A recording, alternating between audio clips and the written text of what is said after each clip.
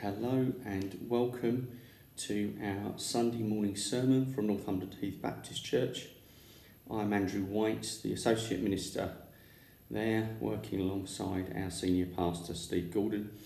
This is Sunday the 21st of February and our theme runs, and we're at Hearing from God number 8, and we're actually going to look at the issue of hearing from God when we are suffering or feeling God forsaken.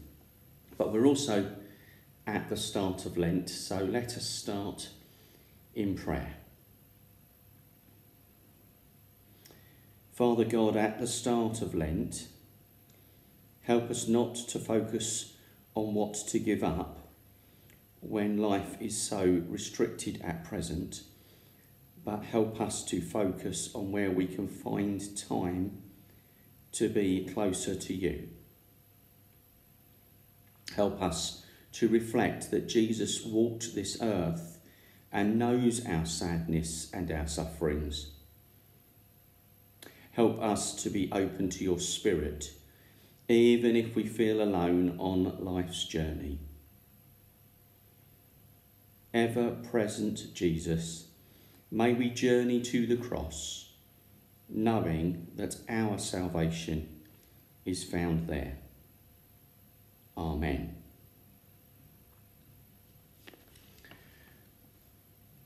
In our series, we're going to look at the book of Job from the Old Testament. The book of Job is part of the wisdom literature of the Old Testament, and it's quite a challenge because Job seems to suffer with a lot of misfortune and struggles. You need to understand that some of this is in a very poetic form. And the book deals with the idea of theodicy. Theodicy means, does God permit suffering? Where is God when we are struggling? Where is God when things seem so bleak? And so perhaps for us, the context is, what about when we feel God forsaken? What about when we have suffered significant problems or loss? So we're looking at the book of Job in the Old Testament. In chapters 1 and 2, we learn that Job himself is blameless and upright, a sincere follower of his Lord God. But he loses everything. His family, he then suffers with bodily sores and problems. He is belittled by others in the community. And ultimately, he desires to die. The book is very strange because in chapters 1 and 2, we realise that this is part of a sort of heavenly debate, where angels and Satan are challenging God about suffering. Satan, the accuser, says to God that perhaps an upright man would turn against God following attacks on his wealth, on his family, on his future, on his body, on his status, and on his mind. And so we turn to one passage from Job, and we're going to look at Job chapter 3, verses 1 through to 11. Job 3, 1 to 11. After all this, Job opened his mouth and cursed the day of his birth. Job said, "Let the day perish in which I was born, and the night that said, a man-child is conceived. Let that day be darkness. May God above not seek it, or light shine on it. Let gloom and deep darkness claim it. Let clouds settle upon it. Let the blackness of the day terrify it. That night, let thick darkness seize it. Let it not rejoice among the days of the year. Let it not come into the number of the months. Yes, Let that night be barren, let no joyful cry be heard in it. Let those curse it who curse the sea, those who are skilled to rouse up Leviathan. Let the stars of its dawn be dark, let it hope for light but have none. May it not see the eyelids of the morning, because it did not shut the doors of my mother's womb and hide troubles from my eyes. Why did I not die at birth, come forth from the womb and expire? This is the word of the Lord. Thanks be to God. Not the easiest of passages, I just chose one of those, but at least the scriptures in our word in the Old Testament are very real. Job cries out in his despair. He calls out that he wished he'd never been born. Job is distraught. And actually his mental health is such that he wishes he hadn't been born. He doesn't want to be here. But in all of that, Job doesn't curse God. Job doesn't turn away from God. He bemoans his lot. He struggles with his God-forsakenness, with his suffering, but he doesn't curse God. The book of Job and his story is perhaps best known for three people often called Job's comforters, and they're no comfort whatsoever. Job's comforters in the book actually deflect Job's real grief. They deflect it in a wrong direction. He has every reason to grieve the loss of his family, his health, maybe even his status within the community. They're real griefs, but Job's comforters try and deflect him off in a wrong direction. Job has suffered, therefore he must have deserved it. And if he's deserved it, therefore he must be basically a wretched sinner. And for you and for me, when we are feeling low, we can go through those feelings too. We are suffering, therefore we must have deserved it. And we deserve it because we're wretched sinners.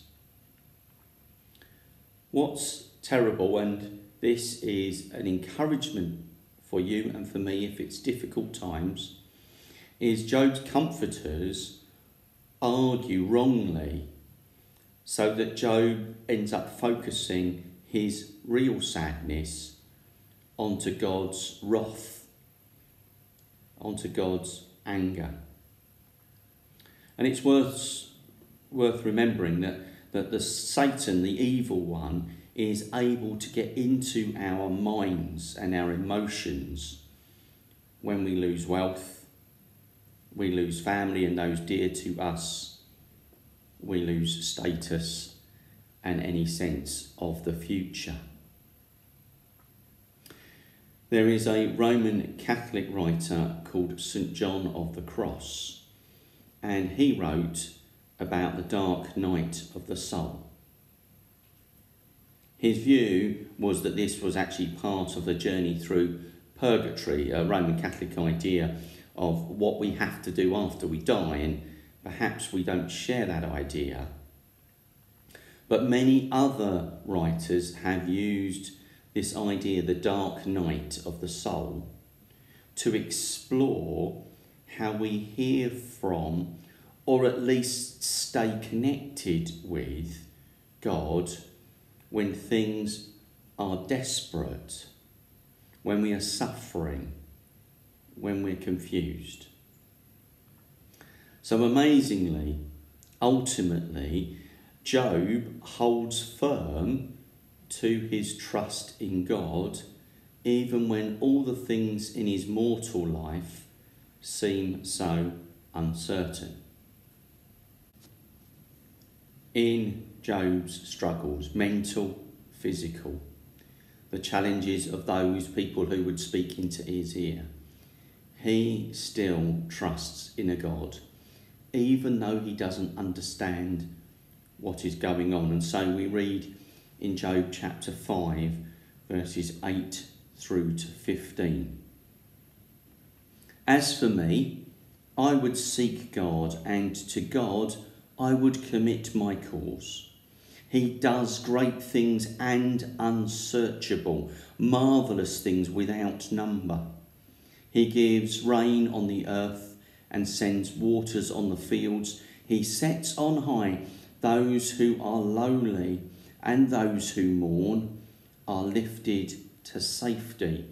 He frustrates the devices of the crafty, so that their hands have no success. He takes the wise in their own craftiness, and the schemes of the wily are brought to a quick end. They meet with darkness in the daytime, and grope at noonday as in the night. But he saves the needy from the sword of their mouth, from the hand of the mighty. How wonderful, even in the midst of difficulties and challenges, that Job is able to speak those words. They sound like some of the Psalms. The other thing that Job manages to do, when we turn to chapter 19, is that Job, although he clearly is struggling, acknowledges he has the need for a redeemer, someone to buy him back to a more certain future. And so in Job chapter 19, 25 and 26 we hear, "For I know that my Redeemer lives, and that at the last he will stand upon the earth. And after my skin has been thus destroyed, then in my flesh I shall see God."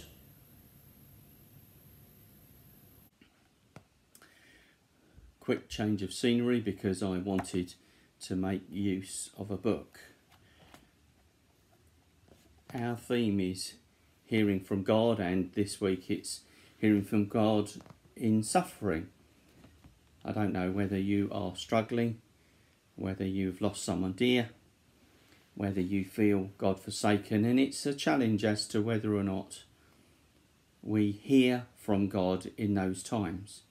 Perhaps if, like Job, we can just stay faithful to our trust in God, ultimately we might look back and realise we've learned something about ourselves during a difficult time.